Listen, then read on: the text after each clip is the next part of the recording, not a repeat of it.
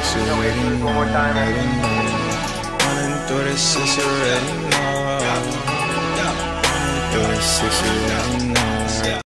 Yeah, what's going on, everybody? Today we're gonna be having a discussion about the positions and special positions in the Tower of God series. I think a week ago I sent out that poll talking about, asking you guys to vote on what position you'd be and special positions. So what we're gonna do basically is generally we're gonna speak about the main five first, how we think each position is integral to the overall team. And then we'll kind of transition into the special positions to talk about what we know. We'll talk about notable people from each position, special position, and like techniques and stuff, all that jazz, weapons, everything, whatever. But yeah, so starting first, I just want to ask everybody like here, what did you guys pick? Like or what you think you would be if you were in the Tower of God series, like as a position. Oh my god. Well, go on. You gotta go first, Timmy. You're the first one to speak up. Let's do this, man. Look at my Abby. I mean, Right. come on. All right, Silver Dwarf. What do I'm not even gonna get on that. Guide, right? What about you, Vince? I think I'd be a scout, and I'd probably be a defensive scout because I just get tired of attacking people. So I ain't trying to fight like that. Marcus? I said that I would be a lighthouse keeper or a light bearer. For me, They're interchangeable names, I guess. Sorry. yeah, I'd be a scout. I'd be a battle focused scout, but I'd probably like masquerade as a normal one, just kind of going around doing normal scout shit. And then after, if I have to throw hands, I'll throw hands. But so primarily speaking in Tower of God, right? Most battles and a lot of tests are carried out in teams, almost like a sport. So you obviously got your scouts, you got your fishermen, your light bearer, lighthouse keeper, spear bearer, and wave controller. In the poll that I sent you guys, 81 people voted. I have to pull it up. I didn't open the damn thing because I'm an ape. I was a little bit surprised by the poll. Not too surprised, but wave controller won with like most of the votes. 19, so like 21%. Then it was fisherman, lighthouse keeper, which I was shocked to see that high because Rachel's won. Scout, guide, anima, spear bearer, Jian Sula, spell user, defender, Wansula, Huayomsa, and then Don Sula. So that's kind of the order it went in. But okay, so what is there a specific position you guys want to start with or no? No, you just go take it from the top, from fisherman. That's the one we know most about. All right, so we'll do that. All right, so the role of the fisherman is they're their main offense. They kind of go into the enemy forces and they're powering through people with their physical attacks. When it comes to fishermen, there's generally I always say there's three types, right? So there's the real user types. They use like real and whatnot. We kind of saw this with Elaine Kaiser when she was using on wheels against BAM stuff. And then you had to have like the dueling type. They're close combat. But I also feel like there's always going to be hybrids, people who can do both. So I'll say there'll be three. So, I mean, how integral do we think that the fisherman is to the overall team? I mean, there's no one position that is greater than the other. So they're all equally integral if you ask me. But I believe all, like I shouldn't say all, but from what we've seen, I think all fishermen are automatically real fishermen because even back at season 1, Endorsi was using real type weapons with her inventory reel. Those red needle-like things. Those were not exactly like Gon's fishing pole, but they still moved in a real like fashion. But regardless, I think they're very important because at the end of the day, you need to freaking attack to win, right? You need if you're fighting your opponent, just defending alone isn't going to win the fight. You still gotta throw hands. So they're your person to throw hands. So they're the most they're most definitely important, to say the least.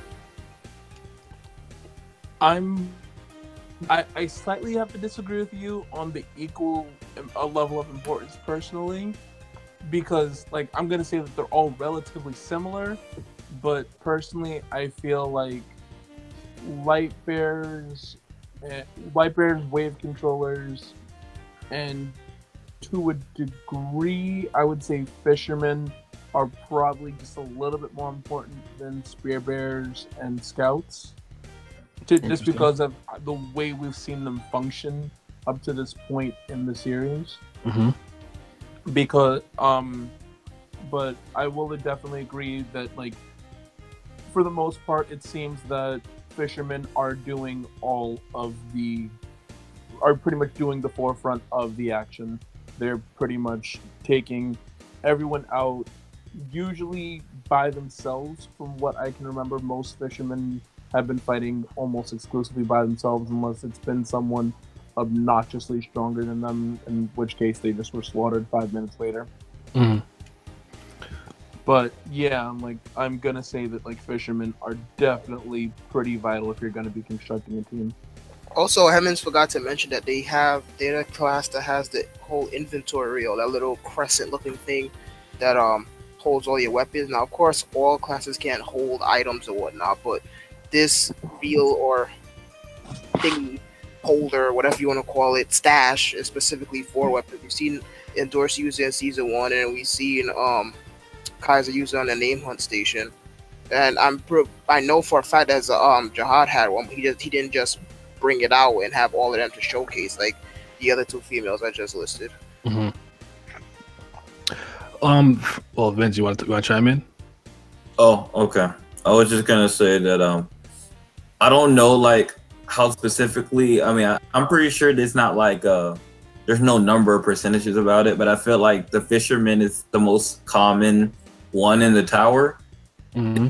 The most common one that we see, because if you just list off the rank of names, Adori, Arihan, Jingsun, Yuri, Zahar, and then, you know, regulars, Anak, Andrasi, you know, Kun, Ran. Basically, a lot of the people are fishermen. So, and like y'all said, it's like the most one-on-one based people. So like they fight the most out of everybody. They're the main offense. Yeah, it just depends on what type of team you're running, I guess, or like the specific set of skills. Because yeah. Am I echoing? That's right. I'm not here echo. Maybe I'm just tripping. But the thing about fishermen that I find that it's appealing to most people, that's why I thought it would win first, is just because like Simi said, it's a hype beast position because they do all the fighting and throwing the hands, and you know they're basically fighting everybody and holding off. So they're like the striker, they're the offense, right? So they go into the heart of the enemy and basically wipe everyone out. Personally, I think that it's one of the more important positions.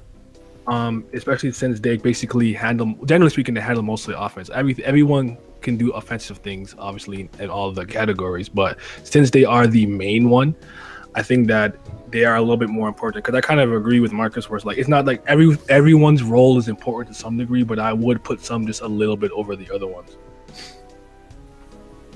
Just to like add on to what Vince was saying about how we've mostly seen fishermen, like I just decided to pull up the app just out of curiosity, and I went back to chapter 28 from part 1, when they were actually going through like who was going to be designated into what roles. Yeah, had the fewest amount of people, followed by scouts. It's implied that there's fewer light bears than spear bears and fishermen because the list is shorter where the ellipses begin to imply that there's more people.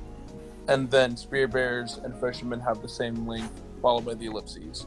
So, and I feel like that's inadvertently implying that we're mostly going to be seeing spear bears and fishermen when it comes to most people. Interesting. And they have to have a lot of destructive power for specifically one-on-one fights too. So that's important. Do you guys have a preference in terms of seeing people use the real inventories, or like just using like hands and whatnot? Nope. I find fishermen to be the least interesting position. So no, I don't really give a shit, to be honest. I'm sorry to interrupt. My personal preference is more so as long as their actions fit the character dynamic. Like I don't want to see a Nog fight. Like even though like I enjoyed her time with like Green April and the green reel she used during the workshop battle arc, I feel like a Nog is at her most entertaining in combat situations when she's just throwing hands and that's it. That's fair. Like I feel like at times weapons are definitely necessary, but I feel like it works best when they fit the character dynamic and how they act independently.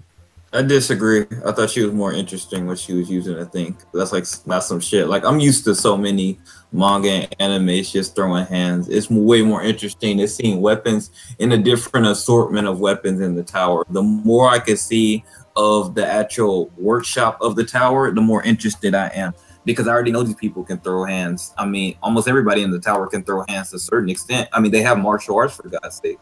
If you wanted to throw hands, you could just learn martial arts.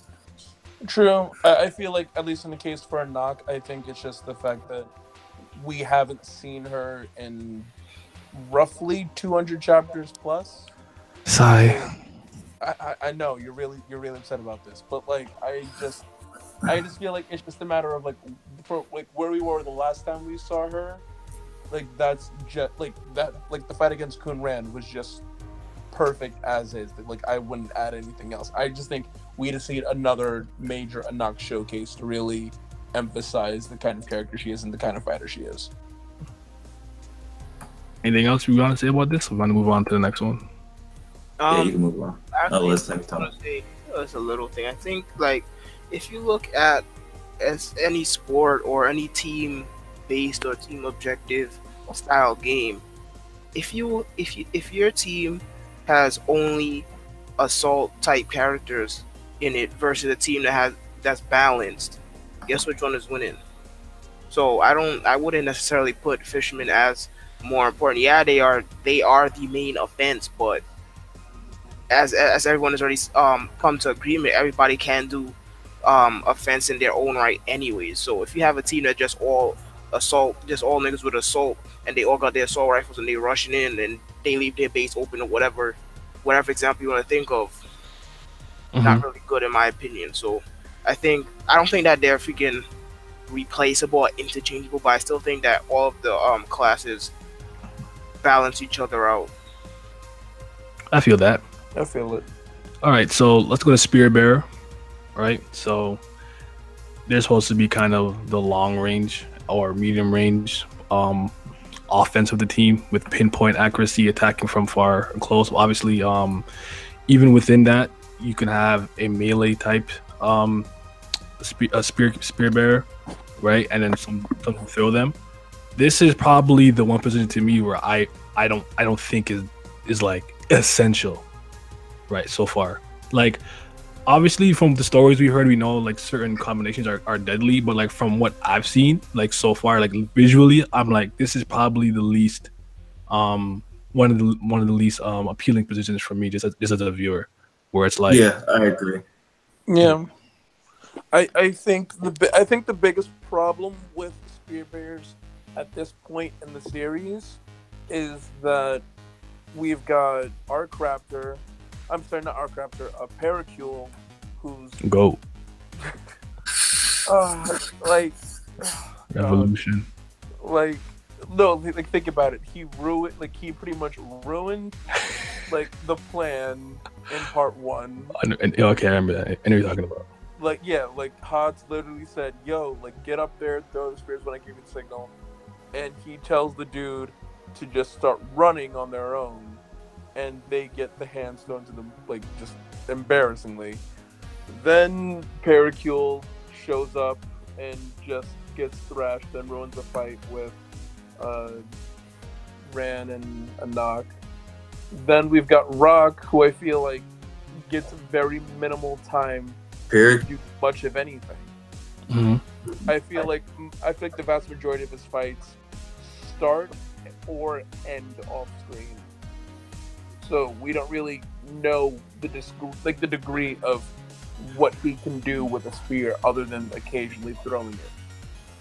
The problem with Spear Bearers is Sui just does not give him any attention.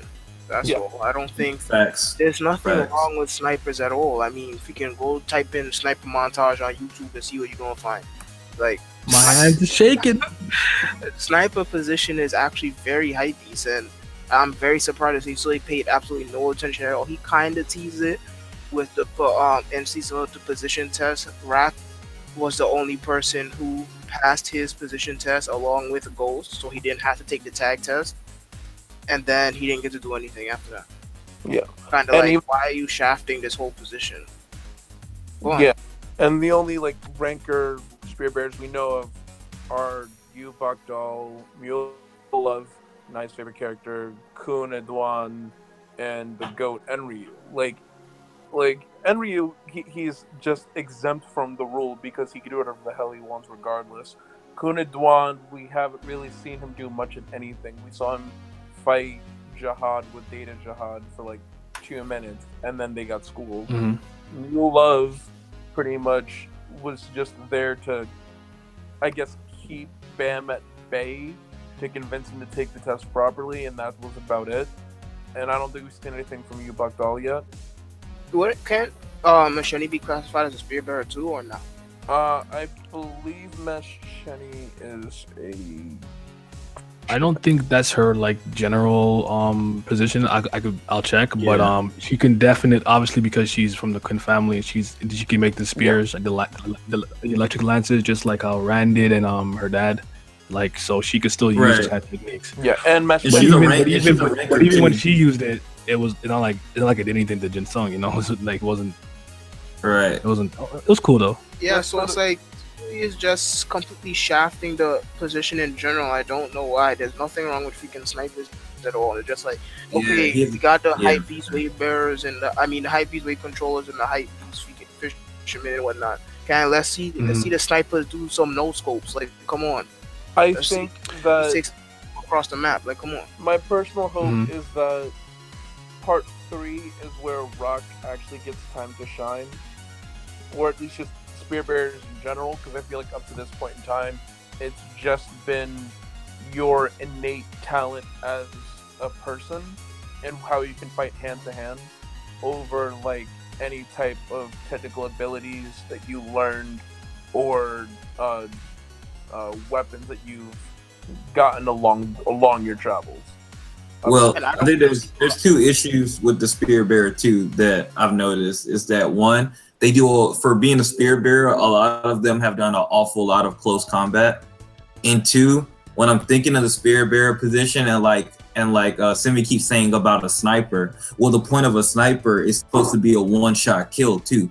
So a spear bearer is somebody, I think it's just supposed to be a one-shot kill, or they're supposed to take you out in a couple of strikes. So it kind of makes the position kind of inefficient without a team. They don't really do good standing on their own. Well, yeah, because it says that they're not really good at chaotic battles, even though they'll keep some needles on them in case it gets chaotic. But they're supposed to be like there for like things and when it's not too crazy. And then I tried to bring this up that SIU said that for rankers, like with proper directions from like a lighthouse keeper, like a spear bearer can strike somebody from like tens of like kilometers away. So let's see it. That's what I'm saying. I want to see someone get sniped in the chest from a spear from far right. I really away, thought it was a wasted opportunity when they showed us Kun Edwan and he didn't like really do anything with like this stuff. It's like every he tried to throw that at like Jihad's power, but like, come on, that wasn't gonna work. Like we all knew that. Like it'd have been more interesting if like he was the one that Bam had to fight, or like he saved Bam from Data Jihad whooping his ass from like super far away or something. Like I don't know. Like it would be cool to see someone who's like maybe they're not even good at the melee type, but they're so good with their spear throws. They're just keeping you at bay. You can't get close. Like remember how freaking 7 Deadly Sins started? When all Lance like fucking Gil Thunder. Yes, exactly. Let's see that. Like, come on. Like, there's nothing wrong with snipers. I'm trying to see some phase montages with the dubstep music and all that. I'm trying to see 360 across the map. You know what I'm saying? Like, come on. Control. Oh my goodness. Out of control. I forgot to mention this with the other one. Just real quick, fishermen tend to carry lighter weaponry because they got to be able to move and whatnot. And then with spear bearers, their weaponry is like their caskets and stuff or coffins, whatever that they use to contain their spears are pretty damn heavy. So I guess generally speaking, they're not supposed to be extremely mobile. Yeah, Yeah. I can get that. I'm trying to see someone get sniped, man. I big agree. That would be cool. But this is probably the position I think needs a bit more representation, especially from the long range aspect. Anything else you want to say about this? Shout out to my boy Kukalan. Shout out to my boy Dwyer Me. You know what I'm saying? Lancer class all day. Hey. All right. Let's go scout. This is a position that I feel like is pretty important because I feel like the scout in a sense is connected to everybody. It kind of reminds me of like a midfield position in a sense because the scout is they're equipped light and they're supposed to like be pretty fast and they have to go scout the area, get information, use observers, and relay the information back to the lighthouse keeper. And their job is to keep everyone informed and kind of run the show. They're supposed to be kind of the leader. So it's like in a sense they're always involved in everything. They can fight alongside the fishermen if they're a battle type, so they can be in battle too. And what am I forgetting? I'm forgetting something. I lost my train of thought. But I just feel like this is a position in a sense that's involved with everyone to a certain degree. I don't think it's represented as well as it could be so far, but I think it's the one that I like the most personally. Well, they haven't. I felt like I agree with you. They haven't represented it well because one thing that interests me about the scout, and the reason I say I'd be a scout, because you have to have strong mental strength. You gotta be a quick thinker. Yeah, and like I do good, where it's like I'm under pressure and I gotta just pull some bullshit out of my ass. So I feel like I'd be good as a scout, and like I don't really get too high or too low most of the time. So. And like you said, yeah, we haven't seen too much. Like the best representation of what we've seen is when they were doing the game, the ranker test. I feel like Dan had a pretty decent showing. Yeah, I think Dan had the best. Dan, by far, in my opinion, just because Kuhn's team really exemplified that Dan needed to be the one to really, Dan was. Because he was I feel like scouts typically aren't even anywhere close to the heavy hitters of the team. Get things done if they. Oh, I don't agree with that because Karanka's a scout, so I don't agree with that. I'm pretty sure Karanka's a fisherman. Nope, he's a scout. I know my Slayer. Yep, no Karanka slander. Bro, I'm on the wiki right now. Karanka's a fisherman. Damn. Nope, he's a scout. I'm on it right now too. I'm sorry. He's 3 positions at once. No wonder. Okay. I forgot. You can be multiple positions. All right, fair enough. But I think that when you're solely a scout and nothing else, then I feel like, for the most part, I feel like Hodge, even though he's supposed to be this untouchable person, I feel like we've heard nothing about him fighting other than how he loses fights. But even with Hatsu, Hatsu hasn't done really anything scout-esque. He's done most of the stuff. I guess if he's a battle type, it doesn't matter. But he fights a lot more than he relays information. I feel like in that regard, he isn't presented to be the definition of a scout. That's fair. I feel like if for the scout for that team, it's by far if I was going to say who the ideal scout is, it's Shipley Sue, because he's actually the one person that's actually relaying information and keeping everyone somewhat in control when shit gets out of hand. Well, that's why they do the little preference of saying it's an attack or a defense, because honestly, the biggest thing about a scout, even though like y'all said they are supposed to relay information, but the biggest thing too is that they meet the enemy first. Yes. Regardless of all of that, you have to be able to engage in the enemy and hold your own, or it don't matter if you can relay information because you'll be dead. It's either you need to be able to hold your own or run. Or hold your own, not be seen, or not get caught. Yeah. Even if you're ever seen, and they gotta do things like read the change in Shinsu, and scout the environment and using their observers and stuff. Yeah, and Hatsu's not dumb. He's an ape, but he's not dumb. Like he's proven plenty He's of times. a well-read ape. Yeah, he has plenty of times where he's shown abilities. Like I said, when he came up with that plan to do that, they didn't follow it, but it was a good plan, and he held his own against a fucking ranker long enough to be able to do the plan. Mm-hmm. He just didn't go through with it. They betrayed him. But he shows instincts and things where he could do things, scout-ish things, but it's like, yeah, it's kind of contradictory for him, personality-wise, somewhat, because he's a swordsman. But he feels like he has to engage everybody. Yeah. Simi? Again, I think that's just more so his personality trait of just being a brash character.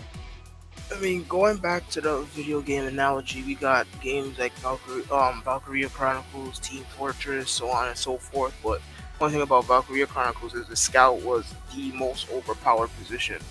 They move the most, they have the farthest sight, and they have the most AP, and what else? And they have the best class abilities too. But the thing is about scouts, I think this is another position where Sui has not shown them actually doing what they're supposed to do. Really, like the only example I can think of is during my favorite arc, the workshop battle, where Hatsu was undercover and whatnot in that black suit and that's true. Yeah, that's true. That's the only real time I can remember, at least. If please correct me if I'm wrong, where a scout was doing what a scout was supposed to be doing, scouting, finding information. So the other than that, that is a position we haven't seen them actually doing what they're supposed to. They're supposed to be moving around the outskirts, looking in the underground and above to see what's going on and relaying that info. Instead, we just or in the dark. They're supposed to be in the dark too. So it's kind of like, okay, it's another position, and not only that, but how many people can we list that are scouts? Yes, Crocker is one, but again, he doesn't. Shipley, Sue, Kun, no, not Kun. Hockney, Dan, Lamau, Kawaka. So it's like I said, that one ranker dude, and Pedro, even though he got washed. So yeah, it's kind of like, but actually, Pedro didn't even get to do what he wanted. He didn't even get to relay the info. That's what I'm saying. That's saying he got washed. Yeah, so it's like we haven't seen scouts do what they're supposed to do either. So it's kind of like, hello, this is another position that's getting shafted, if you ask me. Well, low key, they show you what not to do as a scout.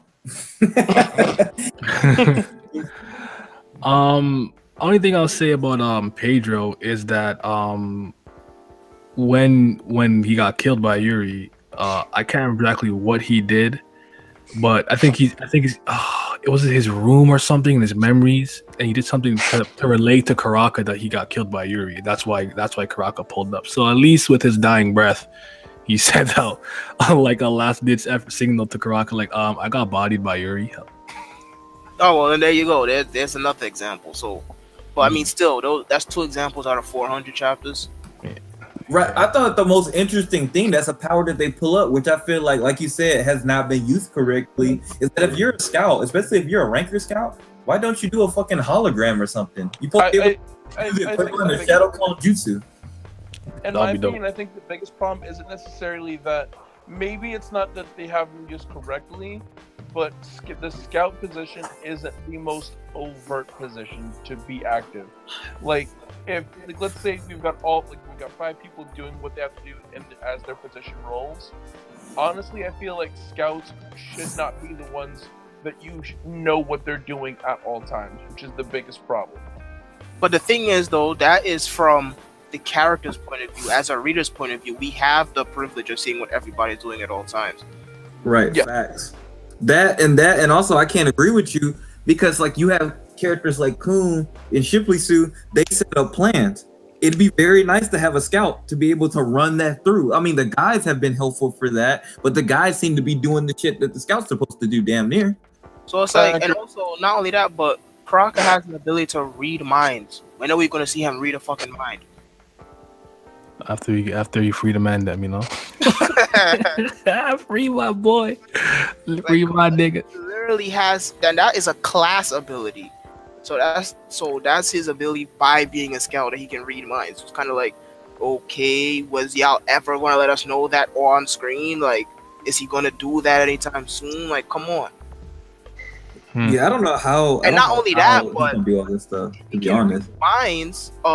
Hello, Jedi powers, then he should be freaking damn near untouchable. If he can read minds, then he can know what the fuck you're gonna do in a fight way before you even do it.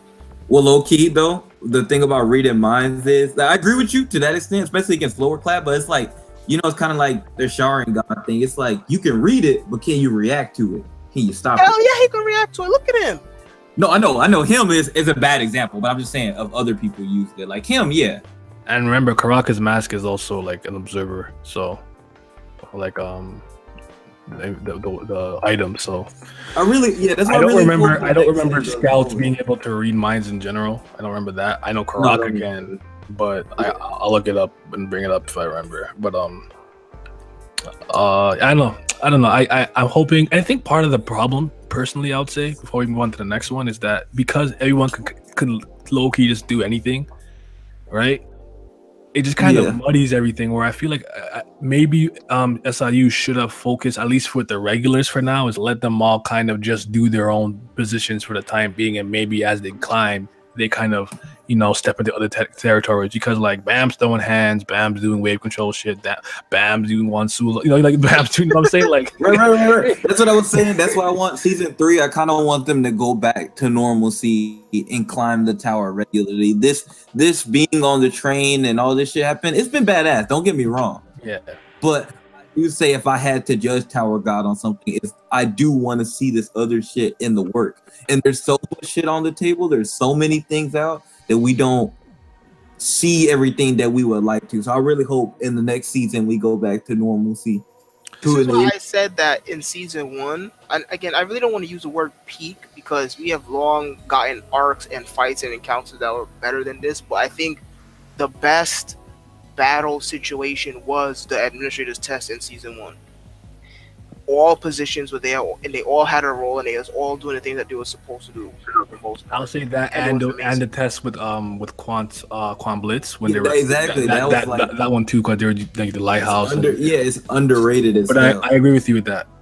I kind of like with Vince. I'm hoping we get to kind of go back to the status quo at some point, just kind of climb normally. Because like, wasn't the positions like made after the Great 10 families when because usually they would fight the living, like the divine sea creatures, whatever it was. Because like, I think you said like it's not useless for men versus men battles, but it was designed mostly for like those design for divine sea creatures. So I don't know. I'm hoping we get to see like especially with the spear bearers and the scouts. I want to see them I want to see someone like legit like infiltrate and like, you know, like on some solid snake hide under a box. I'm trying to see that, like some stealth, man. It'll be dope. That's kind of what I want to see. But let's move to Lighthouse Keeper or Light Bearer, which I think is extremely integral. I think this might be the most important position in my opinion.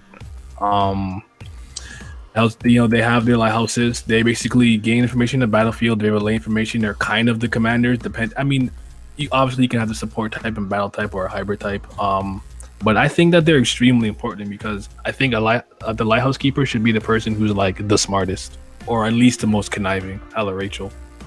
Yes, this is the third most hype beast position, thanks to our everyone's favorite blue-haired asshole, Colonel Girl Agnes. Yeah, because of him, everybody is just freaking on the lighthouse train, and it's not a bad position at all. I think it's really unique. I love the design of the lighthouse. It's just a fucking box, but it looks cool as hell. They can put shit in the box. They can be inside the box. They can give commands from the box. It's absolutely amazing. And it's just a really cool thing to see. Is making commanding look cool. It's not just like, oh, he just standing there, he just saying this and the other. It looks cool. It's flashy.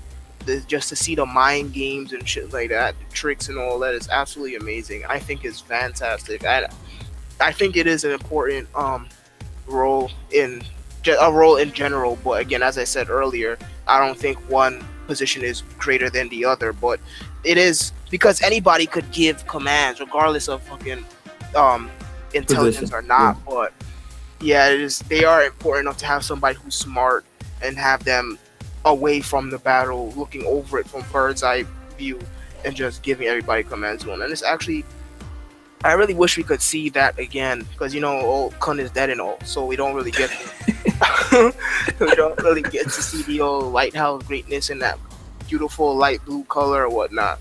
But yeah, I think it's a position I actually enjoy a lot. So do I.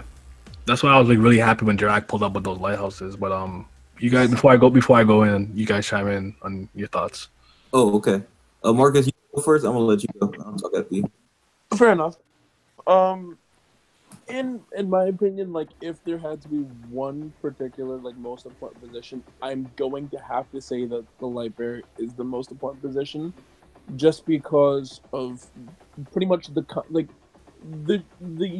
series has portrayed the constant need for information between every member on a team throughout an entire battle, to the point that I feel like if we were to get rid of the light bearer, they'd be essentially screwed half the time, because no one knows what anyone's doing, no one knows what's happening, and just the overall nature of everything, I feel like it falls apart without a position like this. I feel like the light bearer is the one person on the team that keeps everything together and somewhat goal oriented at all. If I can kind of like use like a sports analysis, what we're saying, like I would say like the lighthouse keeper may not be the ace of the team, but it's the captain. He the coach. He the point guard. That's it. Yeah, like you're not like you might not be the best player, but you're a point guard, or you're the most, or you're the midfielder. You're the one that makes the plans and whatnot. So you're the one who distributes the ball to everybody in the right positions, in the right places. Exactly. You got to know things. You got to be pretty cerebral, or at the very least, like I said, like for me, like when I tell people like in fighting games, like I'm not particularly the smartest player, but I know that I'm crafty. So it's just like if you're a little conniving, little whore like Rachel. It could work in a position like Kun. That dude is conniving as well, right? Yeah. And he's willing to kind of get his hands dirty too. So I think he kind of need a lighthouse keeper like that. But I'll go ahead, Vince. No, I would say this and guide are the best showcase positions by far. It's not even close to me. And the way that they just operate, I think it's just beautiful. Because it's not even like you said, like when you originally see a light bearer, even though Rachel is semi like this, she still gets her hand dirty, but they just not sitting around like go do my bidding, go do shit for me, and I'm gonna sit here with this shit in my hand. It's like no, they do stuff. Like and like you never expect, like they get dirty to get you, and they set up things that you can't really prepare for. Because if you're an 8 and you just run out fighting, you start fighting a lighthouse keeper, you gonna get fucked up. If you don't have an overwhelming difference, we've been stuck in this world of gods and monsters on the fucking train for so long. We see Karanka and that's one thing I say too. I hope next season, I kind of hope like Karanka and Yuri go away for a while, because like they kind of skewer what I want to see from the regulars and the rest of the team. I just need all these high-ranking people to go away for a while. I love high rankers and I would love to see more of them, but I want to see back to the fundamental basics of what Tower of God was. That'd make me happy, and see more tactical. People always use the word tactical. If you want to see a more tactical fight, I would like to see them set up a actual game plan, actual battle plan, and put it into use, even if it don't go perfect. I like to see it. I think one thing we kind of forgot to mention is that apparently a lot of the fights in Tower of God are in dark places, so it'd be hard to fight without a light bearer, right? So you need the light from their lighthouse to just see to a certain extent. And I think and I think that we've seen a lot of techniques with lighthouses that have been pretty dope.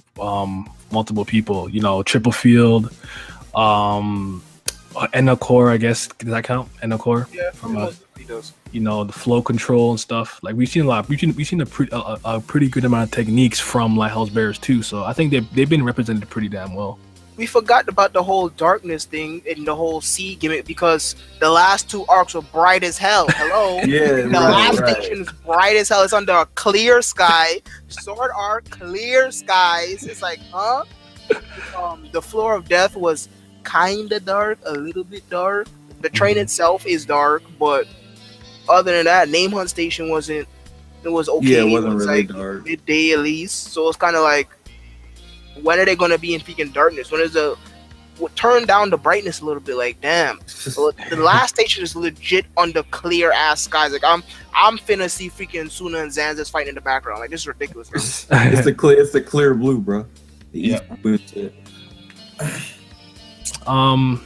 But yeah, man, I like this position a lot. I don't think I'd be a good one, personally. No, I'd be terrible. I don't think I'd be a good like housekeeper, but Me neither. How am I the only one convinced that I'd be like an adequate lighthouse keeper? I'm so Okay. So we're thinking about the position, right?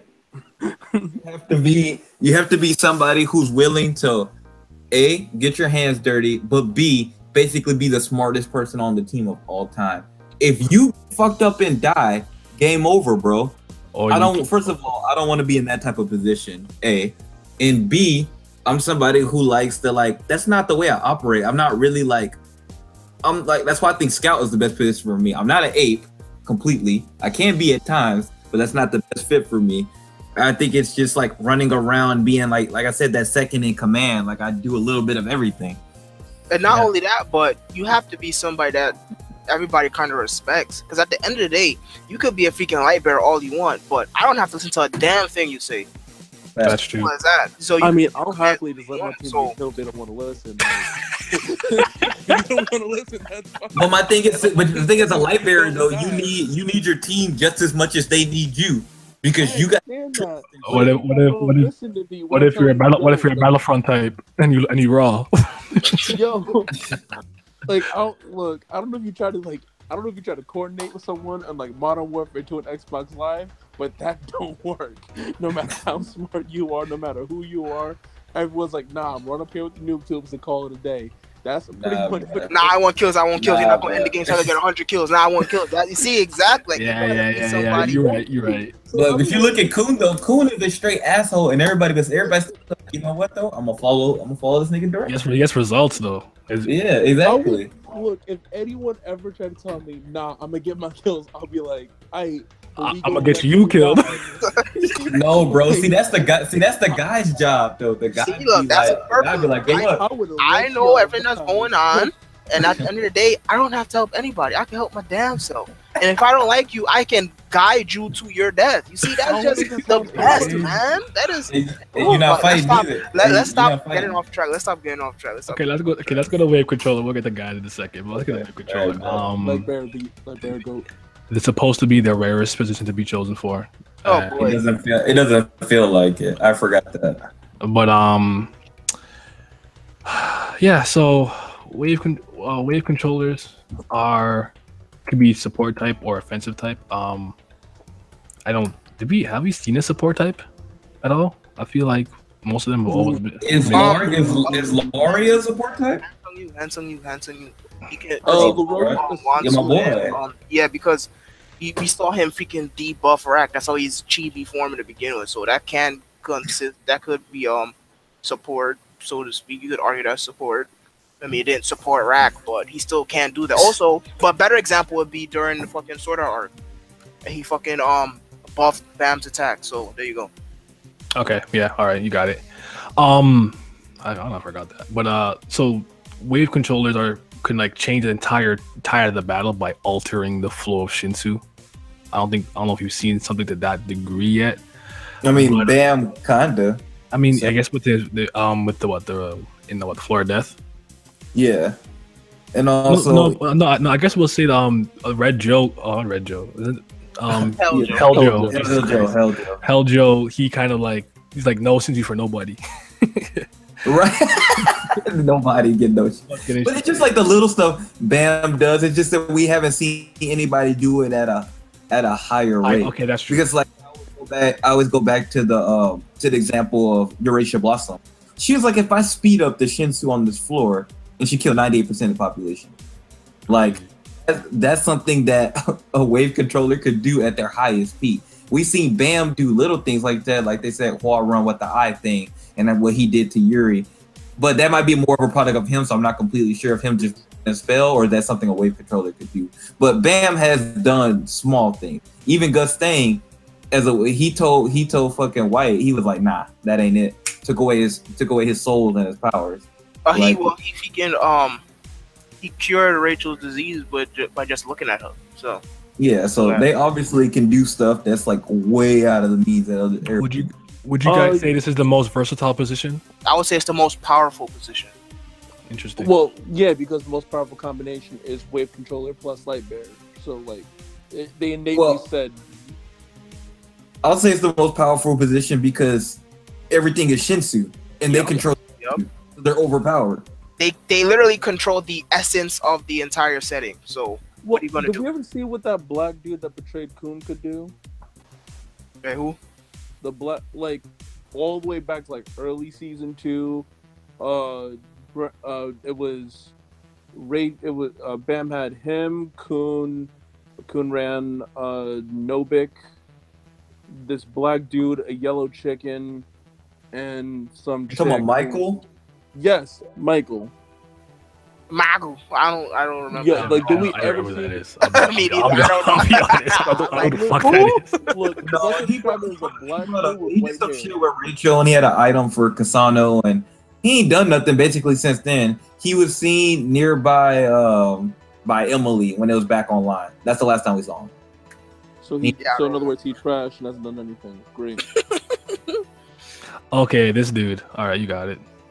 Yeah, I feel like at this point in time, all the wave controllers that we've seen have all been offensive types, asleep, or just out of their goddamn mind. Like there's really been, like, we haven't seen much variation in what wave controllers can do other than just ruin everyone's life. I don't think that's completely true because Lore's people can read Shinsu. So, but how does? I mean, like this on like if we were to use this in like as any sort of like battle like thing, but, how can we use this like as like two?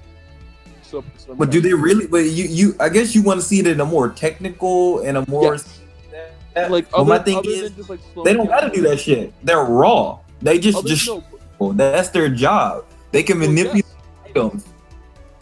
But like we haven't actually seen them doing that other than actually being able to like stop people's movement for a short period of time. That's more so what I want to see. I want to see like the more varied ways of using your wave control abilities other than Shinsu explosion, moving people back, blowing them out of the freaking sky. That's a lot. I mean, we just talked about Spear Bearer and how they haven't done shit.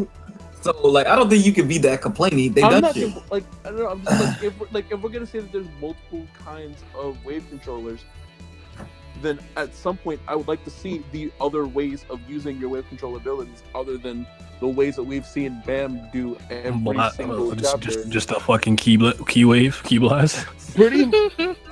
This ain't no Kingdom Hearts 3, bro. So in Godai's translation, talking about SLU's perspective, I didn't know this. He says here, like, okay, so battling position is similar to sports. In any case, in the tower, all the violent are close to games. Positions are like conventions of the game. Blah blah blah blah blah. From the middle, lower floors, there aren't many places where tests are taken with positions. Oh. So maybe we're gonna start getting that, and we start to reach some of the later floors. So maybe right now, giving himself that cop out. As early, he's like, I'll put in the blog post. I'll do it later. So all right, I guess we'll have to see what we'll see. But I always thought that like the wave control is probably the most versatile position because they could do everything in a sense. And Shinsu is life in the tower, so they kind of can change the tide of the battle. They're cool. That's all I got. Lamau. Yeah, it's the most hype beast position thanks to our main character, Mr. 25th Bum. So it is what it is. Everybody thinks that they could fucking control the air and shit because of him and whatnot. But I don't have a problem with the position at all. It's just since Bam is the main character, that's all we fucking see. and him and his fucking Kamehameha waves and all that shit. So Mhm. it's kind of like, all right, go away. But it's not. At the end of the day, that's all memes, whatnot. Seriously, I don't have a problem with it at all. I think it's cool to be able to actually control the essence of the setting where the story's taking place. That's like being able to control fucking oxygen. It's cool as shit. It's overpowered as shit. I don't have a problem with it. It's just Bam being the main character and him being so strong. It's just like, okay, beam. Okay, another beam. Okay, now the beam is black. So it's like, okay, can we see the other positions, please? But no, I don't have a problem with it at all. And it is the most rare position and is the special position. So I guess I could stop giving them. I should give them some slack, but it is what it is. All right, so now for to enter the Red Witch territory. Talk about that. Hooray! Who leads the way? Special position that leads the team. I'm gonna just let Sammy do this because Let me just start with the quote. Well, I'll let him go. Let me start with the quote from Han Sung Yu, the boy. There are ones blessed by the tower with the knowledge of all paths within to assist in its navigation, and at times are able to see the future and change it. We have silver dwarfs and red witches. Those are the two guys that I use so far we know about. So go ahead, do what you gotta do. I can go anywhere. I'm the guide after all. My favorite quote from my waifu, and it's absolutely true. This is another ridiculously overpowered position in my opinion. And in my opinion, I think it is essential or almost impossible to 100% climb the tower without a guide's help at least once. Because the tower is so unpredictable and the tower has so many X variables, it's kind of like, what the hell can you do without having someone who has foresight? It's a position where you don't even have to fucking take tests. You can freely move up and down floors as much as you want. A position where you can literally see the future and change it however you see fit. It's like, come the hell on. What the hell, man? I mean, Sui likes to classify them as, well, at least red witches anyways, as a human GPS. And I mean, that's kind of doing it a disservice because it's way more than that. But I agree. At the end of the day, a GPS gets you from point A to point B, right? The guide can do that, but they can do way more than that. Again, a guide, yes, guides can help people and guide them to greater heights and whatnot, but they can also do that for malicious intent. That's what I want to see. I want to see a freaking malicious as hell guide literally guiding people to their death just for the fun of it, just for sport, just for some shit like that. Because they could 100% do that. What governs them that they can't or can't do that?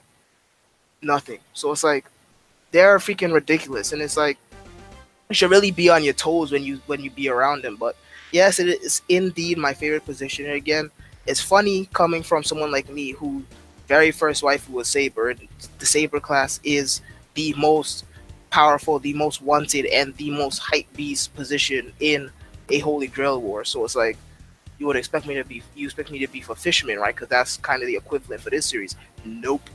But that's just the way it is. The guys are just absolutely amazing. I just love them. They do have the con of having weaker physical prowess than the rest of the classes, but if you they ask have me, lower battle capabilities. that is nowhere near enough nerf for the things that they are able to do. I mean, freaking Evan is the fucking item merchant.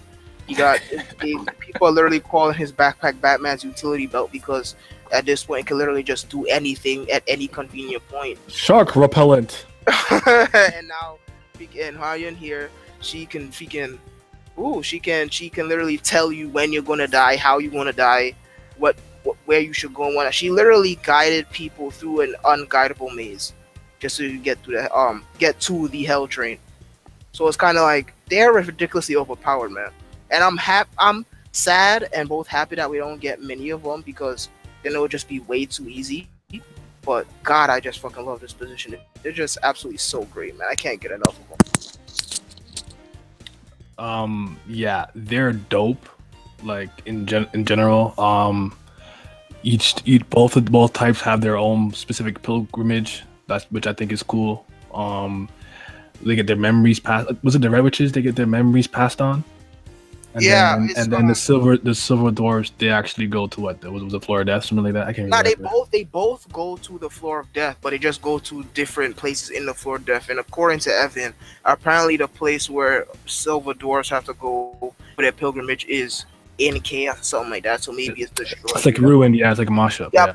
But no, the whole memory thing was just about when the whole Hell Joe situation, since Guy's powers do not work at all anymore on the floor of death because the administrator is gone. After that time when freaking Hell Joe killed the Red Witch, they started passing their memories down to each other so they can be able to use their powers on that floor. But yeah, it's just ridiculously freaking awesome, man. But continue. Actually, you guys chime in. I don't have nothing to say. This is that man position. I mean, he literally covered everything that you can really say about guys. Like, Well, there's one thing I want to touch upon later, but you guys keep. Vince, Like- what you got to say? Oh Like, shit! the You want to talk only about thing- guides? Goddamn. the only thing like we can really add is like they show they've lately they've really emphasized the difference between how guides function, not necessarily like what they do, but how they do what they do. Zarso, you see, you just came through. We already finished the regular positions. So right now we're talking about guides Okay. in general. So we're just on that topic right now. So sorry to cut you off. Keep going, Marcus. No, like that's pretty much it. Like that's the only thing that like we really have left to add on to what he said. Really. What do we think of the difference between a red witch and a silver dwarf, right? Because apparently the specialty of a silver dwarf is to be seeing the crossroads right in front of them. I need more of that because then- right now they're getting washed. Yeah, and then the specialty of red witch is to be able to see fate, right? And I think one of the things that kind of threw me off about Evan, that's my boy, I like him a lot, is he saw Bam and wasn't just like, this guy's he ain't it, and I was just like, huh, you know, like I could understand for someone like Yuri, especially since she knew someone like Erek or whatever, but I feel like Evan should have been able to assess that he has great latent potential, and he just did not see that. And even later on when he was talking to Alumik, is that his name? Fuck, I think his name's Alumik, the butler for Elsta, right? Whatever her name is. He was still like, I don't know about this guy.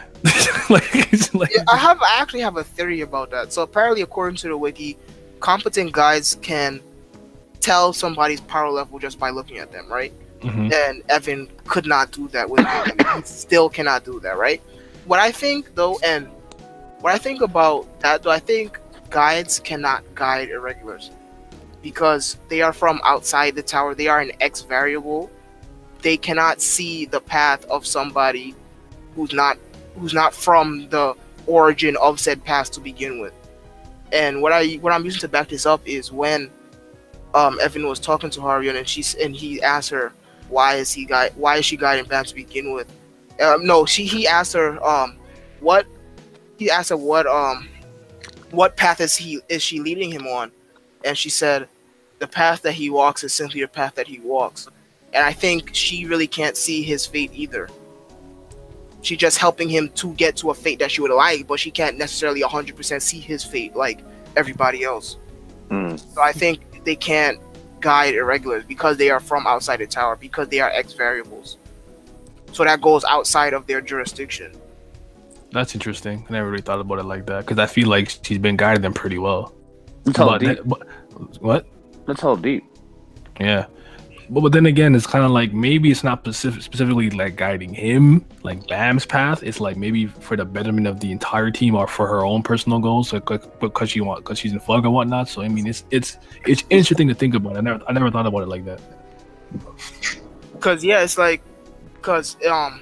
we haven't 100% got like she hasn't told Bam's future at all. Besides one thing that I might think is insight on Sui's part was after the name hunt station when Karaka pulled up on Yuri, right? And she said he won't die, right? Yeah, yup, Mhm. exactly what I was getting at. Mhm. So that would be the one contradiction to my theory, but she hasn't done that since. Everybody else she's come in contact to, she is 100% said what their fate would be in this close by future. So it's like, and Bam being the only exception. Mhm. But again, that's just something that we'll have to more see on So but at the end of the day, guys are just awesome, man. Evan was able to tell how to pass Hedon's test just by looking at it and whatnot. And what I was getting at earlier about that malicious intent, he didn't tell Bam the way to pass the test. He kept his mouth shut. Yeah. And apparently there was like how guys can only guide somebody on a path that they're capable of walking. I think that's complete BS. That's up to the guy. I think that's just up to the guide themselves. They can keep their mouth shut or open their mouth if they want to. So that's what I want. I really want to see a malicious guy, just infamous one, just guiding people to their death or whatnot for sport. That sounds fucking amazing, man. That should be so funny. All right, let's do the defender. A rare Damn, where's position. last? Yeah, his boy Hendo. A rare position that protects the light bearer and spirit bearer in battle. Hendo Lock Blood Matter. It came from him basically, I guess. During their pilgrimage throughout the tower back in the day, and he has very high Shinsu resistance and stuff like that. We've seen a couple people. What's that guy's name? Akka Williams. I think is that the only one we've seen? Akka Williams, like for real. There's literally only 2 defenders. And So, there was. I have the panel here. I don't even know who this dude is, but there was the one guy who they just said that he probably has Hendo blood in him because his Shinsu resistance was pretty high. But I don't know if that made him a defender or just a descendant. You know? I don't know either. But literally, I'm looking at the thing. They literally named 2 people here. It's literally just Akka Williams and Hendo. Oh, on the wiki. Yeah. Damn. It's just the 2. Because nobody wants to be a defender. Their little description says defender is a rare position whose aim is to protect the light bearer and spirit bearer. And we ain't doing nothing with none of those, so what's the point? Shit. Okay, well, we know that they're very important for a defense. So I would say in the terms of a defensive position, this is probably like the equivalent of the fisherman, where the fisherman is almost pure offense. This is pretty much pure defense. So I still think that they're extremely important, and it's great if you have one. Because I remember when it said that no one has ever found it easy to defeat the combo of Kun Adon and Hendo Blood Matter, because they were the most powerful spirit keeper and like defender duo in the tower. So if we're gonna talk about the position, I guess since there's not much information, we can kind of guess about how much they actually can do. Okay, so just from that statement right there, I'm guessing that like defenders, well, one, I'm assuming that they're like, you know how Yuri was out there tanking when they talk about how sturdy she is. I'm assuming that a lot of their position is like that.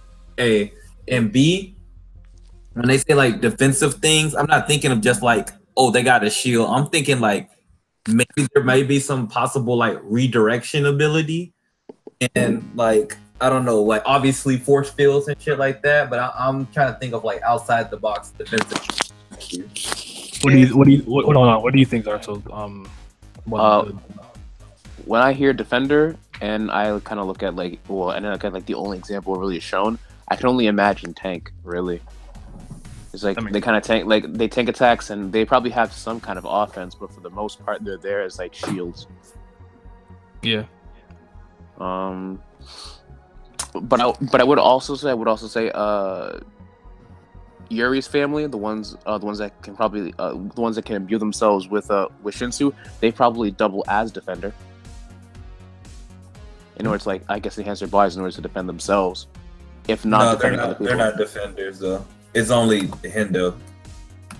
No, I'm saying that they could probably that they could probably like switch between. They could switch between because again, it's like the defender is like a rare position itself.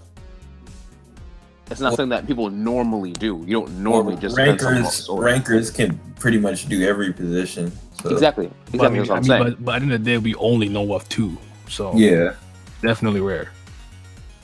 Like if you solely main defense and you're a defender, then yeah, I can see it. I can see why like you're kind of like 1 million. Mm-hmm. That's basically it. What do you think, Marcus? I'm at the point where I think I literally had a train of thought like 5 minutes ago when you first brought it up, and I completely lost it. I mean, we could move on right because there's not much to say. Like I'm just at the point where I think that there has. I feel like there just has to be something to do with.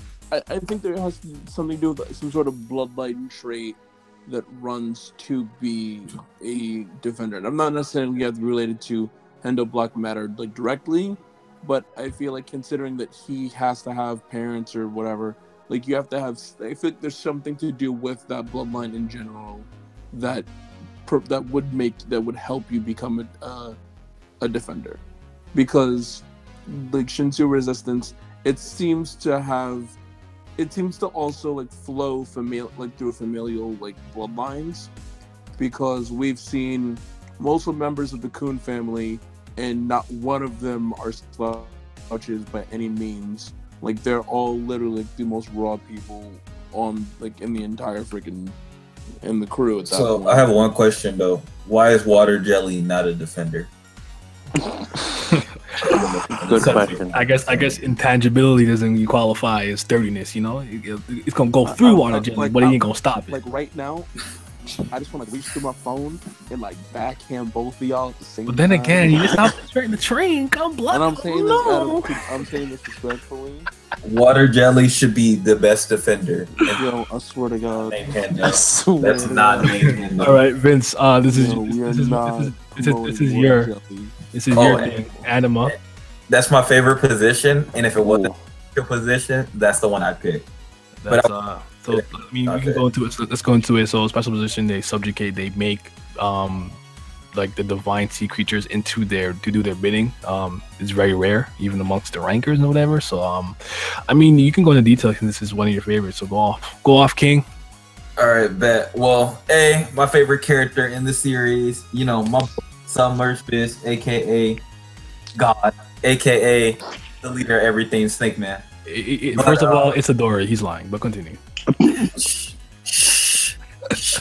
Anyway, my boy, like I said, he elite, and but I like that it's like how they like it's not really like something that you can learn. It's a natural talent, so that automatically makes it like way different from all the other ones. It's like you can't even learn this. You got to be like talented. Also, the most mysterious family seems to have the bloodline of this, or they seem to be way more capable of doing this. The Lopobai, whatever, can't pronounce it, but they're badass. Can't wait to see them because their leader looks like some deer-looking dude in the forest when he had green hair. So that was pretty badass. But their weakness is basically themselves, which is pretty fucking funny. It's like they got to be strong enough to take care of the animal and have the bowl. They got bowls that can be compressed and stored because their animals are pretty much giant as hell. But we've only seen like the metal fish in the bowl because it requires that to control them. And then Polak in the frog tank. That's true. We just seen Polak, but he was in a tank. He wasn't in a bowl. But okay. Same thing. But yeah, I think they're pretty badass, and like, I mean, I just not much more to say. That like, how crazy is it that like, not only can you control animals, but they've gone pretty outside the box. We've already giant eels. That's pretty cool already. How would you say the portrayal of us seeing animal users have been so far? We've seen Elaine, right? We've seen. They all seem to be badass. They all seem to like tower. Like it doesn't seem to be like what some at least as far as like Towers God concerned. I don't feel like we're gonna see a weak animal user. Just not gonna. It just not seem gonna be happening. Because even Kaiser, even though you know she was still a regular, she wasn't weak. She was like one of the strongest D rank people. So. Like they're obviously every time you see her, and when you saw Dorian was the only one who didn't outright completely white. So I don't think you're ever gonna just see a weak one. I feel I just want to see the levels of which they're willing to go, because it seems like with Summer's Fish, his just kind of attacked like on his own, or that's what it would seem to be. While as far as Dorian, he commanded it to do certain abilities with the water. So they seem to be all have different traits they can do too. And even, but I'm still not sure of if what Evenkin Hill did was an animal or was it just a technique with the giant elephant, ancient beast thing. But I would like to see more of that. And I would like to see if Rack has some connection to that. Anyone else want to chime in? I didn't know Angel was a anima. I just found that out. Who? While you Angel? Yeah, Angel. She was on the train for a little bit, I think, or at least they were getting up to Oh, the she train. had those little metal Mhm. eating ball things, whatever, that's used against Haru when they were going up the stairs. So like, Yeah. I guess that qualifies. So I I mean- guess it makes sense. And it also adds to the fact that you really won't find a weak anima user because when she came through, she wasn't anything to sneeze at. You know what I'm saying? Like she was out here kind of like flying with a little weapon and everything. Like she wasn't like all too powerful, but she wasn't anything like she wasn't. Yeah, like, they can't Wagner. be trash. They can't just get washed. It doesn't Yeah. feel like. She wasn't Wagner when Wagner the first drop because Wagner could barely do shit in the first place. You still can't do shit, but all right. Nope. Watch out for the master balls, bro. Watch for the master balls. Man, Bro, I last swear to night, God. last night they If he protected. actually gets a master ball, I'm literally throwing my phone across the room. I'm not even joking. If I see him hold a master ball, my phone's getting thrown across the room. No regrets. The anima techniques or whatever technique is strong within the Lobobia family. What do you think is the best like animal whatever we've seen so far? I would say it's The eel still. Frenier, whatever the fuck, Elaine zone, her being able to switch spots with it, and when it bites you, the wound it just doesn't close. You just bleed out. Yeah, that's probably the best display of power. You're right. But I'll find Shadow Fox. They figured it out quickly. So honestly, I would say Kaiser's anima. That was just like the greatest example of fuckery. The greatest example of fuckery. That wasn't even like a good power. That's just complete. Are you serious? One bite and I'm bleeding out for like the rest of the match. raw. I'm right, because I told you, Too raw, anime ain't nothing to sneeze at. Yeah. We Well, out here. But honestly, Dorian's frog is that's probably like the coolest thing I've seen. Low-key. Nah, Because bro, my girl Verdi with her giant octopus. get out of here. What is this, a hentai? Get out of here. I don't get that shit in my life. Octopus is goat. Oh She my made I mean, public shit. kinda- Even the stingray did shit. Stingray out. Yo, aquatic animals for real, bro. All right, Simi, you got anything to chime in, or are you good? I used to play a French MMORPG called Dofus, and in that game, there was a class called Summoner, which were exactly animals. They would summon the monsters that you can fight in the game to fight for them and whatnot. And they're very obnoxious to fight against in PvP. But yeah, that's basically my opinion on animals. They're just fucking dismantled version of summoners and whatnot. It's a cool position. I would like to see more of them. I mean, we only got to see Kaiser fight. I mean, we saw freaking Hensung you pull out his giant ass fucking fish thingy, but we didn't even get to see Yeah, it. but dude didn't want no smoke with that. So. Yeah, he just pulled it out and then that was it. So Yeah, that's just that told you right there. He ain't want no smoke with that. he want absolutely no smoke whatsoever. But yeah, it's a position I want to see more of. I don't really have an opinion of it. I don't got no issue against animals or whatnot. Peter gimmick, but All right. I would want to. No, go ahead. it's something that needs to be seen. I want to see Kaiser come back finally because it's like, okay, let's see the special position because I'm tired of fucking Bam doing this Kamehameha waves. I would want to say that it seems as though anima don't normally do anything else. Well, say for like a couple, like it doesn't seem like that many anima actually like do anything besides summon their creature. Because I'd like to see like a wave controller with an anima or a light bearer with who's also anima, because that'd be pretty cool. Just kind of like toss around like the different combinations between. They know that be too OD though. See, you got exactly. That's the reason why you don't see it. Then the eel come up behind you and eat you. Which We'll probably see it later, but probably you gotta stop me from talking about Mew Love. So shut the fuck up, Wansula. Stop. Let's go. Circle technique user, and only two people: your boy Submerged Fish and the GOAT Mew Love. Because they're certified. You have to take a test at Gustang's Research Association to be able to do this. Basically, because I know some people were asking me before, like, what the fuck does it do? From my understanding, with a perfect control of what's it, Mune and Su, basically you maximize the efficiency of your Shinsu by creating a perfect circle. You could use it for traps. You could ride on it. You know what I'm saying? Blue or out. You'll love go. Like, oh my goodness, this shit raw. Yeah, let me. It's my turn. Okay. Yeah. We've seen a lot of cool techniques from my boy. Got the pitch up change. You know what I'm talking about. Got the beam cannon. You know what I'm saying? Got the cut fast boy. Yeah, go. I don't. I've never seen hype like this for a kid. For like 3 seconds. Bam he's a spear bearer too. Bam has been able to do it. He's used it, but he ain't certified. He didn't take that test. You know what I'm saying? So we're not gonna count the. So it's a trash ability. Is what you're saying. But Bam can copy anything. So that's really that's Bam, not saying much. And when he's doing it, lightning spears. But when he's doing it, he's not doing it to such a high efficiency like they're doing it. So we're not gonna do that. So shut your ass up with Verdi over there, little nigga. Here we go. Anyone want to chime in though? I'm done standing. No. Oh wait, what? I said they didn't want to chime in. Oh yeah, yeah, you know, like your boy Naruto, your boy Jiraiya, the Rasengan. Oh my! Oh, the disrespect. Thank you guys for coming.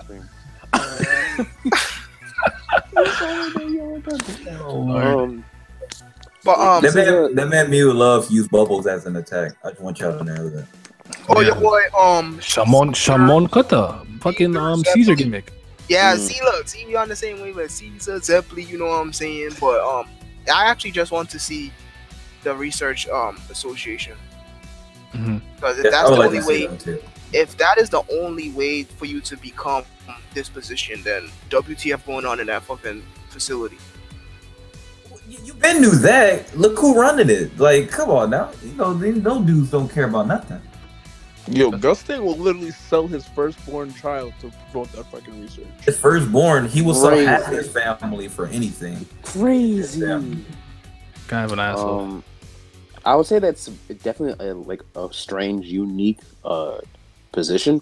I mean, you'd figure, okay, you're gonna learn Shinsu. You'll learn the ways Shinsu, the best ways to manipulate Shinsu, and it's like, hey, this specific position where you focus on making it round and circular, this is the most complex thing, and it needs its own classification.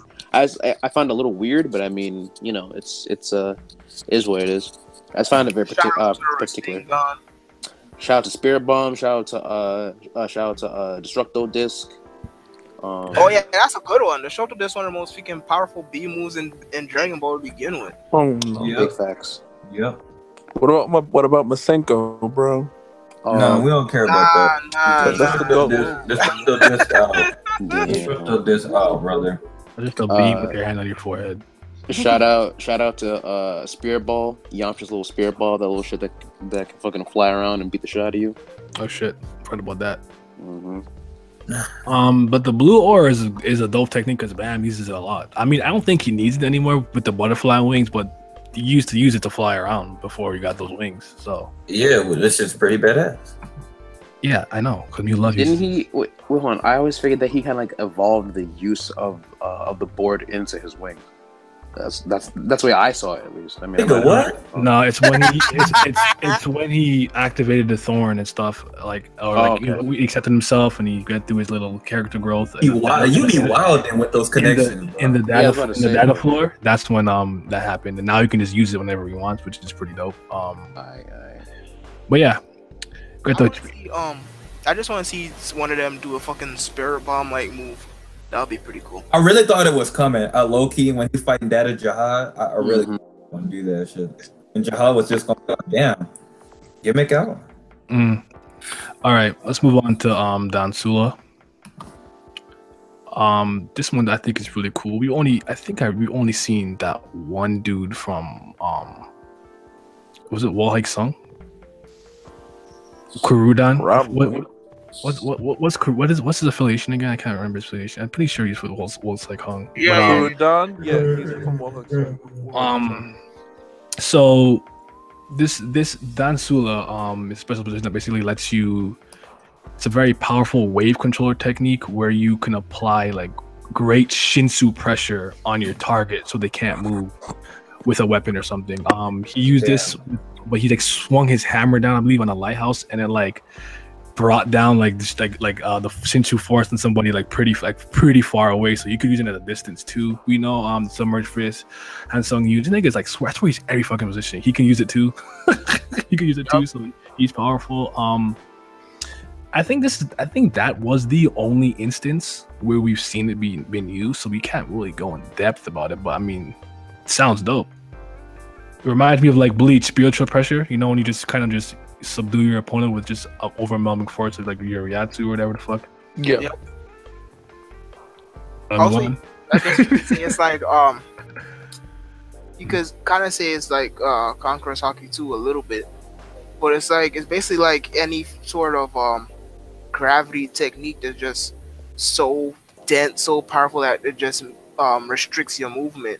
And quite frankly, it's just another one of those positions where we need to see more of, period, because this is getting fucking ridiculous now. We're running out of shit to talk about.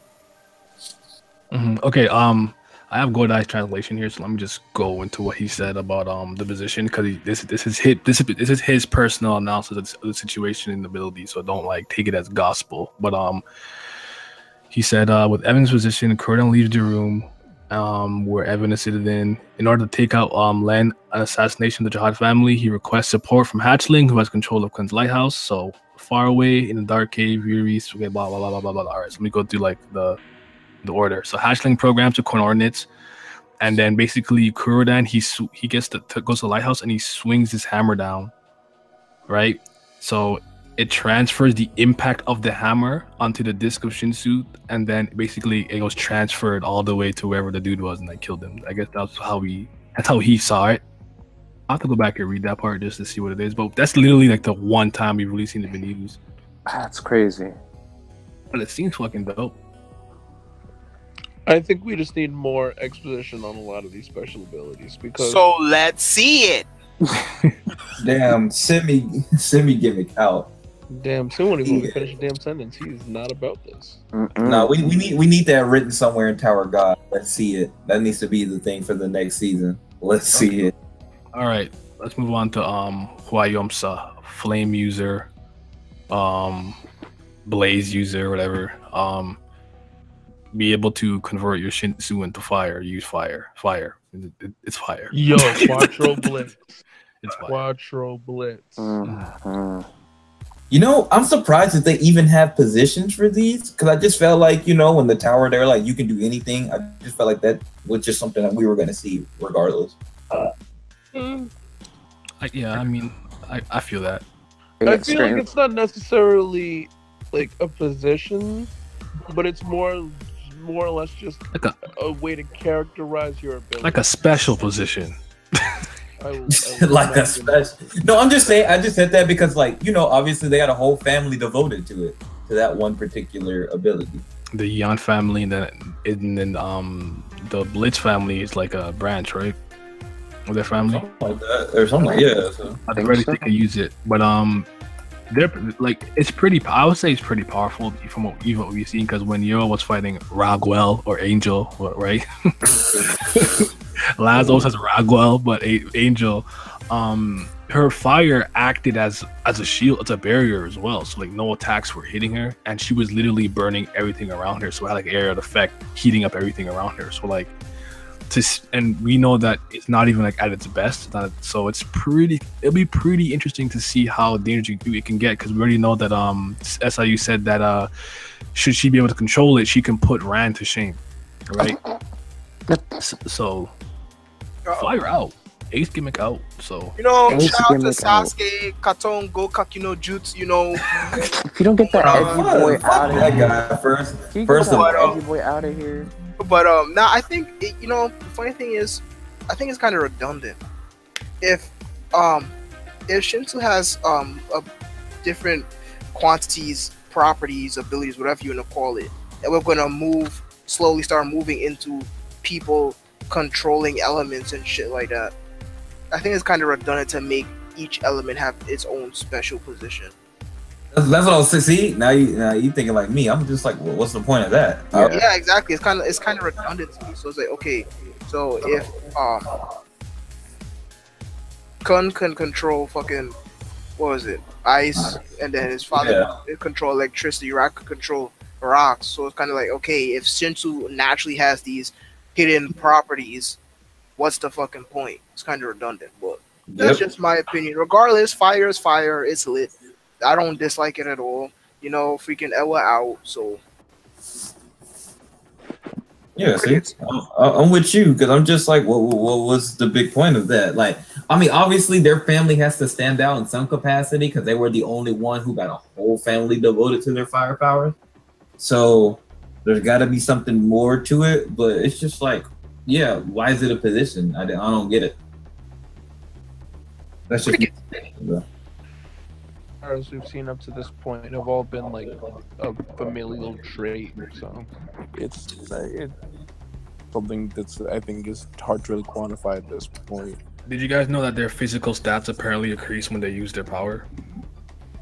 Yep. Oh, see, well, there you go. That's they expect. We kind of we low energy. Come on, let's get the morale up. Like damn. Oh shit. That shit lit. Like Leo, like look at Yeon on the Hell Train. Like she literally was like, "Yeah, I'm gonna burn everybody," and I was really hyped for that. Mm-hmm. Where's she on that black clover? She on that black clover gimmick? Do you think that converting your Shinsu into fire is specific only to the Yeon family and their branches, or do you think like if you were talented enough to figure it out, you'd be able to do it? You think it's a bloodline thing? It's either a bloodline thing or a contract thing. I wouldn't even say it's a bloodline thing, only because Lero can use his lightning. I know like that's gonna be like the next one, but it's like Quanto Blitz and his family, like they're a special family that specializes in flame control. So I can only imagine. Like I don't. The thing, I'm sorry to cut you off.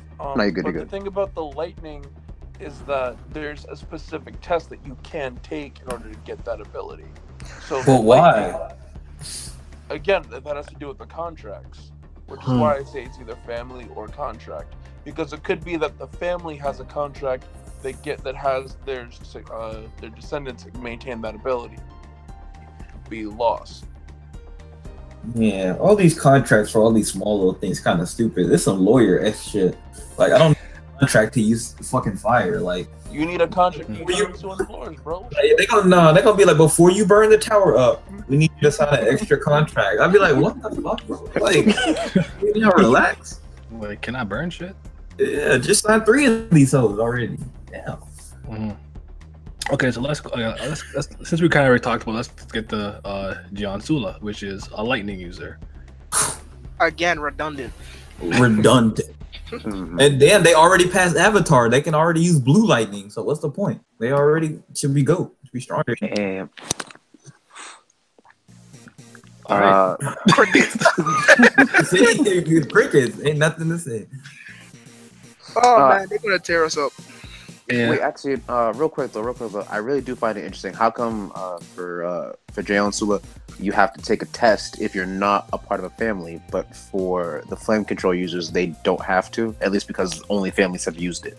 Families that have the skill have used it. So does that mean you have to take a test or no? I couldn't tell you because I don't remember. I believe the lightning test is administered by Kun and Dwan himself. Which is why I believe so. Yo, Sui, where you at? We need answers. You retired, bro. Chill out. Nah, you need answers. I mean, I'm on the wiki right now. It does say that you can take a special test to be able to wield. So I guess you're right. So I didn't remember that. I think it's a test that Kun and Dwan gives in order to actually become a GM. So I'm not even gonna bother trying to pronounce that anymore. But yeah, I think Kun gives I think that's what it is. I know that there are certain special families that do have abilities that are, I believe, genetic, that will go down to the descendants. But I believe the test has to do with them actually maintaining those contracts. Okay. So hold on. So the two mole-like drawings under Lororo's eyes, these symbolize that he has passed a special test. What kind of test is unknown, although it was most likely to become a Jian Sula. Wow. And the reason why I do with like Kun and Dwan is because when Kun Ran eats the pill, he gets the same dots on his face. I didn't. Oh shit. Yeah. Look, we finally Well, got something to talk about. Why does Kun Erdogan have the stupidest the stupidest nickname? So Briquet, Yeah, he didn't want to be called the Electric Eel, so he called himself Blue Thunderclap. That's a fucking retarded. wait, come on, bro. That's not, wait. What's the problem? He's like, nah. He's like, I don't like that. That's not Rob. Yeah. He was like anybody. He was like, whoever calls me an eel, I will kill you. I was like, what? Nigga, that's wrong. What's wrong? I will send a lightning spear through your whole chest. Better not call me that. Blue Thunderclap was somehow better. Well, personally, I think it has to. I fully believe that maybe they just called him an eel all the time while climbing the tower, to the point that he just hated being called an eel. Oh, so he got real tight. That nigga has one insecurity. He get all the bitches. This the thing he gonna complain about. That real. Well, we can talk about the technique because there's a lot of techniques here I'm seeing. Your favorite, Redon, pill popping, Molly's, facts. Which I feel like someone like Machete wouldn't need to use that anymore. Because remember how I was talking about being able to just do that within your own body without having to take a pill. Yeah. Right. So I feel like she could probably do that to that extent, but this is like the beginner version of it. So. Skull, didn't you teach that to Ron, or did Ron just figure that out on his own? No. He taught her. I mean, she taught him. He does the Machete style lightning spear technique, but also the pill is a thing for their family. I think. Yeah, the Kuns can use this, can do that to enhance their own body and everything. Because Data Machete using the data floor, but I feel like it's an archaic way to amplify your strength because it's dangerous. When you have better instincts you control within your own body and whatnot, I feel like you can do that without having the effects being that deadly based on what Jod was saying when he flexed on Bam the first time in the data floor. Since we're gotten into this kind of is a connection here. See, this makes it interesting with the other position too, because since there's family techniques and family bloodlines, imagine being you can be a defensive scout and still have attack capabilities if you're a coon. If you're a coon and you have the lightning techniques, what's the problem with you still having offensive capability even though you're a defensive scout? I think that adds more to your versatility. It can make you way stronger than you normally would be. Now, I guess that's some of the luck of the tower. It's you're a defensive scout and you're from a special family. But I'm just saying that adds to it. I'm pretty sure someone said earlier that because that's real complicated and that's way too hack. That's way too hack. I mean, and at the end of the day, I mean, I feel like if there's one person we've seen who just ticking all these boxes, it's Hansung Yu. You just out here he's just out here. Hansung Yu out here stealing abilities from everybody. He just I told you he's the guy. Anima. Oh, I can do that too. Oh, this I can do that too. I'm like, nigga. Told you he's the guy. He don't care. He don't care. Dude, we got the lightning spear techniques. I mean, they look really cool. Those panels are always very pretty. I love the one with Machete. That's my favorite one. I mean, the one with couldn't down the data floor. That shit was long as hell. It's not even this is him as a regular. Good goddamn. All right. Crickets. I guess we went to the last one, which is basically I don't think spell users. We don't know anything. You're Levi. We know nothing. You're Levi. We know that they're cool. That's all we need. Three people in the tower have it, and we know nothing. Sachi, Arlene, and the new guy Levy. They all use spells, and we don't know nothing. And the Riddler, yeah, I bet they're all completely different. All right. I guess we can't really go into that. We don't know too much. I guess we can kind of just open up the floor for a free form discussion on anything you want to chime in on any positions and whatnot. Rand has the most wins next to Bam, 1-on-1. So that all right. Okay. Yo, cast a class out. You know what I'm saying? Shout out to my girl Media. Shout out to my boy. What's his name? I can't pronounce his name. I forgot his fucking name, but Rule breaker out, you know what I'm saying? We killing children and whatnot, and yeah. Oh, yeah, you're talking Come about. on, Hedo? I don't remember his name either from Fate, but I can't remember. Oh, But Zarso, what position do you think you would be in? You would be your tower guy, Um, or special? Deadass probably a scout, and then for a special position, Lightninger, Joe Sula. Only because one nigga I like to I go find shit find niggas. I don't like to actually fight, but I know that I'm probably gonna have to, so I'm just gonna shock the shit out of niggas. You could be a battle focused scout though. damn, we got too many scouts now though, so I guess I gotta be a because spear bearer scouts are now. raw. Because scouts are raw. Scouts I are gotta be raw. a- Your I boys gotta be a don't spear. like bear. I'm gonna keep everything together. It's I'm gonna be a spear bearer now because we already got 2 scouts now, so I'm gonna be a spear bearer now. I'm gonna just throw. You got no aim. You're gonna miss everything. Hey, listen, bro. I'm trying to help the team. Crazy. Okay, what do you think? What positions, special positions, do you think we got the best displays of in general? Anima. Special Really? positions. Anima. Really? Yeah.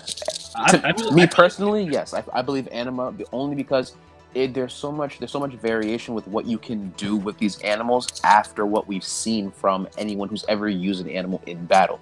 Like, don't get me wrong, like wave controllers, yeah, they're cool. You can make circles with energy, but it's like, dude, like that's just energy. There's nothing more that you can really do. Like if you had an element and you add into it, okay, cool, but like, yo, like Don't tell Eurasia Blossom that.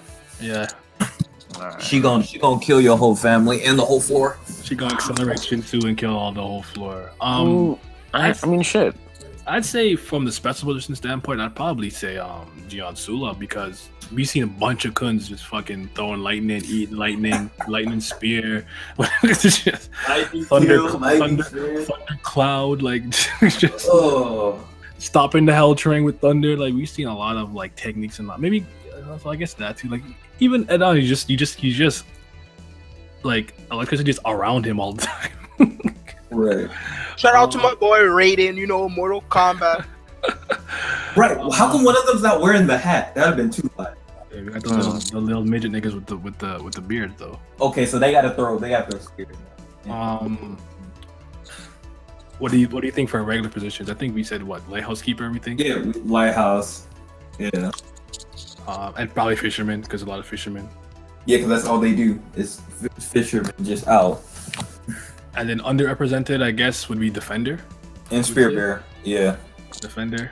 They literally do the least amount of things. Yeah, but We haven't even seen one. Oh, we've seen one, but he ain't did nothing. Because Aka Williams some mid. Yeah.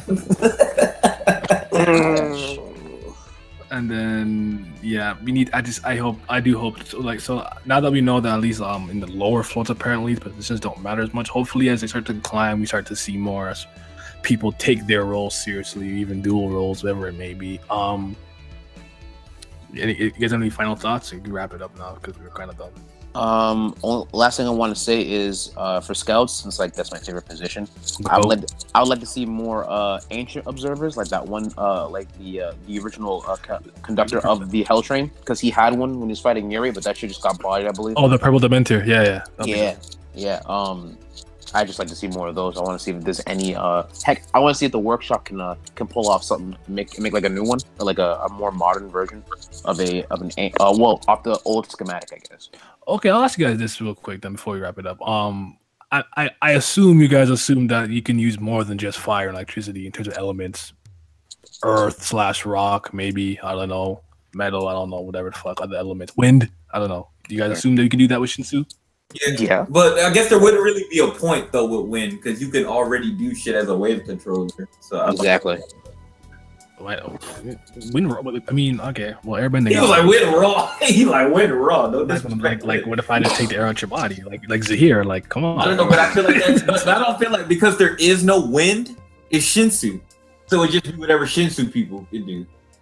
I mean, but I mean, with most of with like the fire though, it can also amplify your like your physical traits and stuff. So I mean, I got you, but I'm just saying, but you do agree that there'll be more, not just. Yeah. No, for sure. I wouldn't be shocked if I saw a win. I mean, I would be a little shocked, but I'd be cool with it. Do you think that like with the Yeon family, they can take it up a notch, go from like fire to like magma or something? Oh, that's what I want to see. Well, what's Probably. so special about them? I need to see. I need to see their high rankers. I need to see the regular rankers. I need to see what the capabilities of this position is. I can you out, you know what I'm saying? Maybe we could see maybe when Wooney on fucking defrost the dead man. Oh Lord. We'll see, but Wait, just real quick, I want to add one more thing in. Because Shinsu is, I guess, translated as divine water and everything. I would like for the team to go to different areas and kind of like watch it, and I guess like experience environments that are like that exist within like highly dense areas of Shinsu. I want like more animals. Floor of Death is just a hell. The higher they go, the denser they'll get. But I got what you're saying. Yeah, nah, I'm messing with you. Yeah, fair. I guess water would be. I'd like to see some water users. That'd be dope. That'd be funny. Water tribe all day for me. You know, I'm trying to bloodbed and shit. So I'll be Real talk. Get out of here with your hack ass. That'll be cool. So I got a question though. Okay, so because I forgot y'all brought this up. So Kun is in a family of users that uses ice. So is that gonna be a thing? It's gonna be like from a family of fire users, and she's like, oh, by the way, I can use water too. I mean, why not? I don't know. Shinsu is like quite literally limitless, and Ryu can create life apparently. So I mean, there's a lot to learn. There's a lot to learn. I mean, we're gonna have that. We're gonna have that convo eventually. We talk about Shinsu.